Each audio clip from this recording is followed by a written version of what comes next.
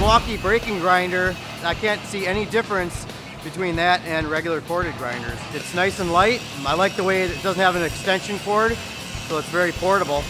It was very ergonomically comfortable, quite a bit of power, very similar, as much or more than an electric one. And I also noticed that it had a very nice brake on it. Wheel stop as soon as you let off the trigger. The Milwaukee Fuel braking grinder is definitely an asset for the job site as far as safety is concerned. These styles of tools assist us in keeping our insurance modifier rate low by not having incidents. Allows us to bid more work to more general contractors, more customer sites that require a more strict adherence to safety. The fuel braking grinder is industrial strength, high quality, built to last. It's durable and it has good power.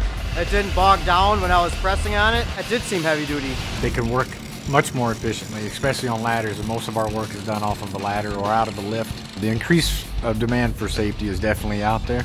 It's getting tougher and tougher every year, so we need to make sure that we're number one on the top for safety. This one is able to hold up to pretty much everything I throw at it. The fuel grinder fits the bill where Milwaukee's going with all their fuel products. They're durable and they're built to last.